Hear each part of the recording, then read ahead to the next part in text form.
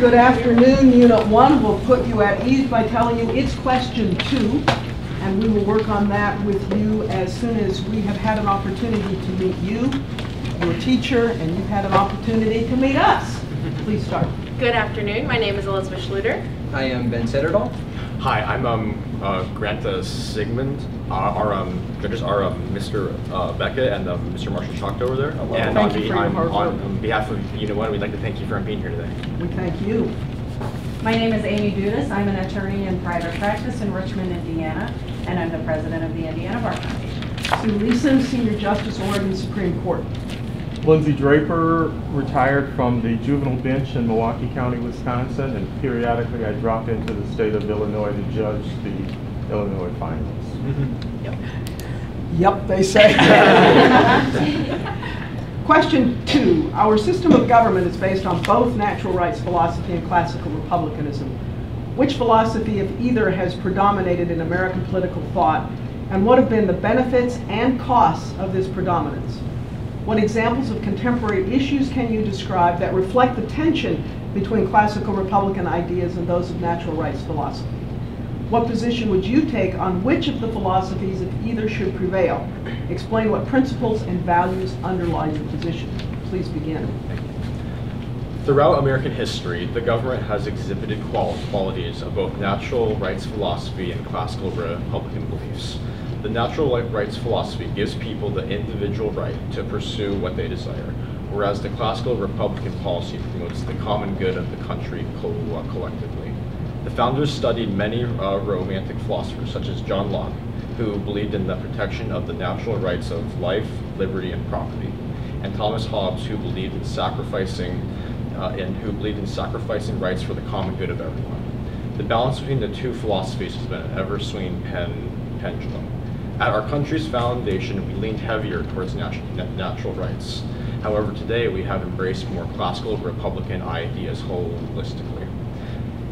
There are definitely exceptions to this, and it is constantly swinging back and forth. The founders were very reluctant to create a strong central governing body, first creating the Articles of Confederation, which leaned towards states and their natural rights.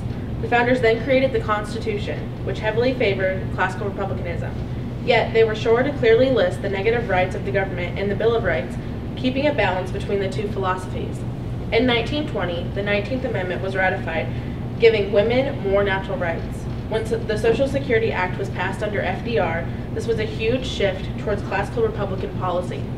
The Civil Rights Act once again protected even more natural rights of African Americans that were being infringed upon. Although it is a balance, in your everyday life you are more likely to come into contact with classical Republican policies. Things like minimum wage, selective service, driving laws, and public education makes up a larger part of what the American people sees Congress pass laws for, as they almost entirely pass positive rights laws. Although the country has more classical Republican sentiments than ever before, there are still many natural rights protected. We as a society are constantly becoming more accepting due to the easier spread of information on the internet. We are more willing to embrace what might once have been thought as fringe ideas. Things like marijuana, vaccinations, and assisted suicide are now topics we are considering adding to our natural rights. With some issues, the tension between the two philosophies is at the core of the debate, like with guns. The right to protect yourself how you wish is a natural right given by the Second Amendment, but the banning and regulation of some weapons prevents unnecessary violence, promoting the common good of all citizens. Complete outlaw of guns would leave citizens entirely dependent on the government to protect them, while complete deregulation of guns would lead to too much danger and violence, much like Hobbes' idea of a nasty, brutish, and short state of nature. Another issue with a lot of tension between the two philosophies today is healthcare. Healthcare for all would support the common good and classical republicanism. However, choosing when and how to receive this healthcare would be an individual right.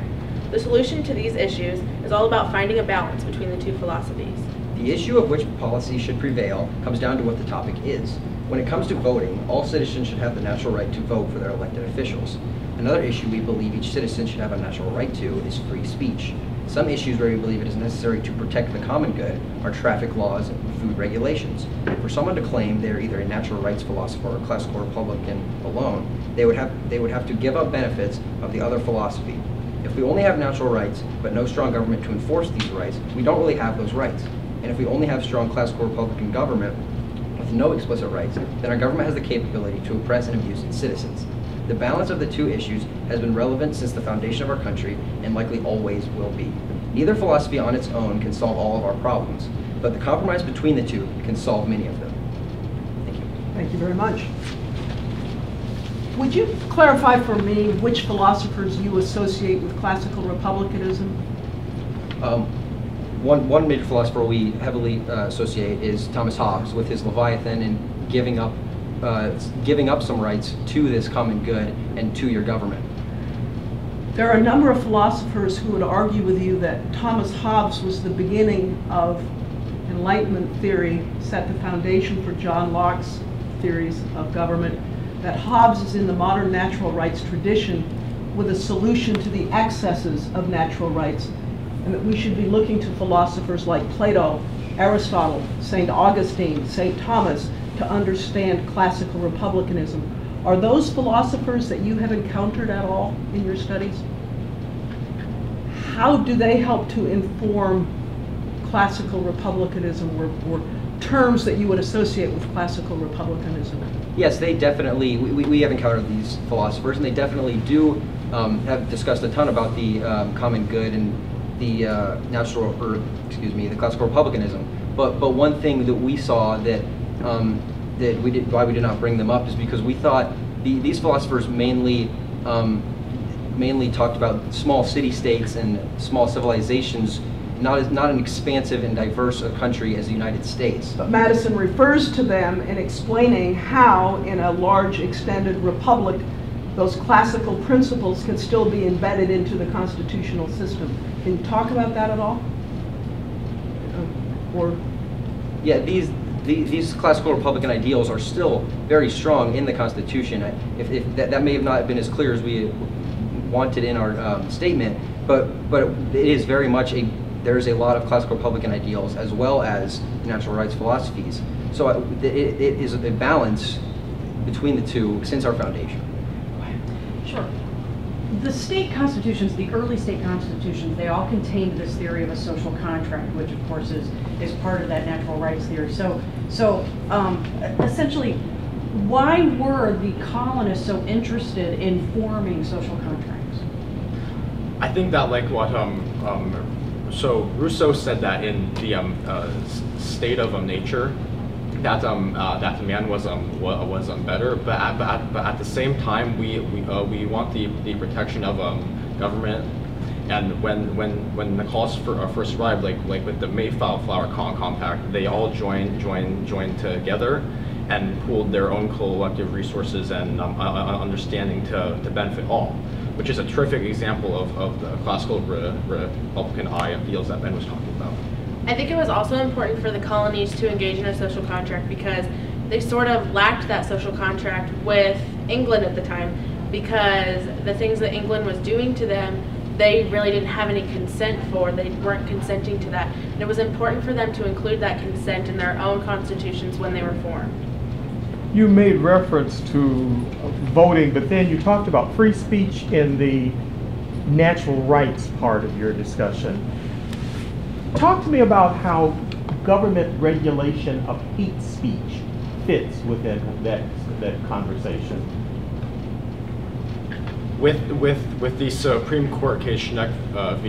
United States, the definition of hate speech was given to be clear and present danger against a person or other groups. For me personally, I like that definition of hate speech best. I think it's also clear that the government tries its hardest, certainly, to not protect against hate speech, and makes that distinction that hate speech and free speech are not the same thing. That when there is, as Grant said, a clear and present danger towards another group of people or what may have you, there is a clear difference between free speech and speech that is meant to harm somebody. Do you make a distinction between hate speech and seditious speech, or are they one and the same? In you're referring to Schacht versus United States, for example. Could you rephrase that? I'm sorry. Seditious speech versus hate speech. Okay.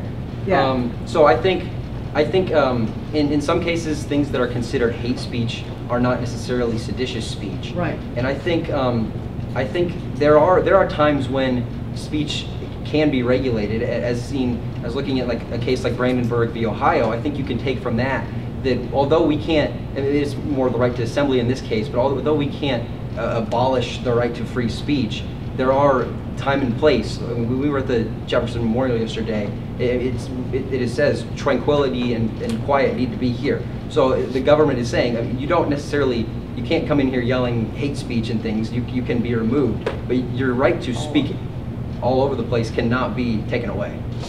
You want to follow up on that? Well, no. I have something else. Let me just get you back to your discussion about health care. Why is it that health care should be a government issue? And if you say, but it shouldn't be, why not?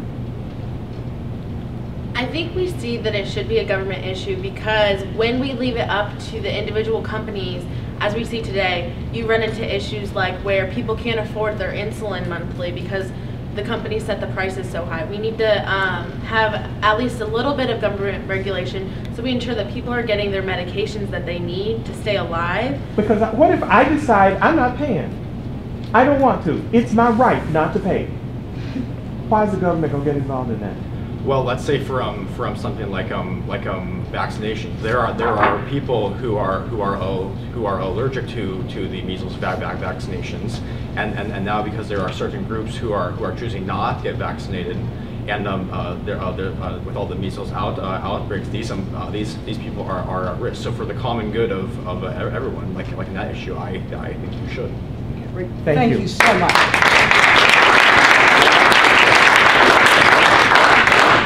Time for a little bit of feedback. I'll start. The text puts Hobbes in the modern political tradition.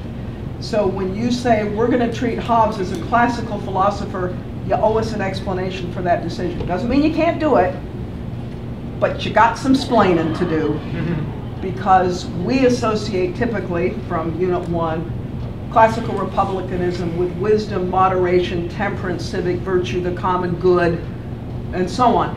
You've taken a very different approach to the question. You get to do that, but know that if you're going to be courageous enough to do that, you must explain why you're departing from sort of an established approach to thinking about things.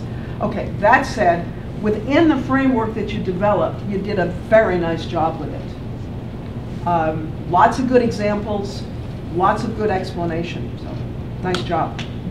I agree, and I had the same idea there that Hobbes is really kind of more in the natural rights kind of area where, you know, human beings naturally just go to their own individual interests, and therefore it's the fear of being killed by somebody else who wants your stuff is what's gonna bring you into that social contract. So again, same thing, but you know, just develop that and give us a reason why you're putting him in a different category. But otherwise, really nice content, good presentation. You all know this stuff and you're able to own it, and it was really nice listening to you today, so thank you. Thank you. Part of why I didn't pursue the one question I was given the chance to was because there were multiple things that you brought up in your presentation that I really wish I were doing solo duty up here so I could have had a lot of time to talk to you. That, you know, when you made the comment about the Civil Rights Act, for instance, as in protection of natural rights, I wanted so much to talk to you about whether, in fact, we didn't have governmental activity that limited rights of significant parts of the population, and whether we weren't just, you know, doing lip service to some stuff, but that would have involved a whole bunch more time with my personal view of the world than it was you showing what you knew. So I avoided that. I'm sorry? Wish we could have. Well, thank you. We were happy to be here. Grant, I'm going to ask your teachers for your number. I'm going to call you. Listen, you all were really good. I enjoyed it very much. Thank you.